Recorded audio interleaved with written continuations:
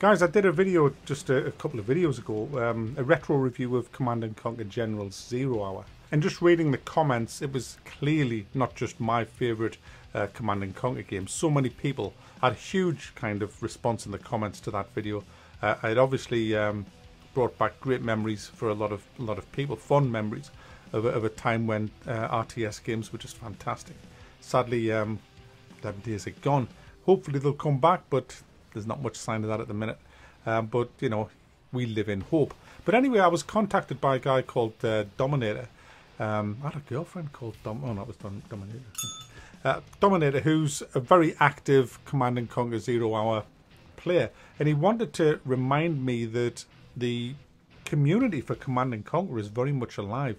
There's competitions, there's just friendly games, there's tons and tons of resources that I didn't even know existed. So he sent me some links, which I'm going to put in the description of this video. It has map packs, it has where to go, to get instructions on getting it to run on the latest Windows systems, competitions that you can enter where you can win a ton of money. So this, I mean, you've got to learn how to tank rush, of course, which I never liked that. Do you know what? The best times I had on Zero Hour were in an internet cafe, where we would make up rules and say no attacking for 15 minutes and stuff like that. I was never into the quick tank rushing, and because I used to love building up a big base and then or assaulting a base that had a shit ton of defense. Just like a slow and easy game. But I think it's because I sucked. I was never great at Command & Conquer PvP, even though I played a shit ton of it. I always remember, I'll tell you this, I've told this in my streams before, one game that particularly I loved. It was a 2v2 game, and 2v2v2 game actually. And me and this lad, I didn't know who he was an American guy, and we were doing well. Two people had already been eliminated, and we were coming up against the last two, and they'd been the ones that had mainly eliminated the other guys, so they took a big hit, so we used the opportunity to send our armies over. My ally sent his in first, and I says I'll cover the bases at the back, but once you get in, I'll send mine in to mob up. And I think I had 3 nukes, and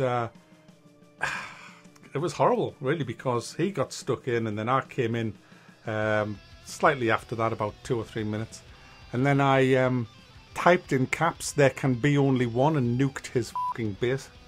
So there was just me left at the end of the game. It was a cruel world back then, guys. I'll never forget that. He was not happy. He was not happy, but hey, you know, don't partner up with Mac. So anyway, that's got nothing to do with this. So yeah, what you've got here is, you've got tournaments for like $1,000, there's 2v2 challenges, but also if you're not even into that, there's just a load of maps you can download. There's an instruction video on how to get it working, like I said before. And the game is very active on Rivora, which I don't know what that is, but it's apparently unofficial new servers, Radmin and Gameranger.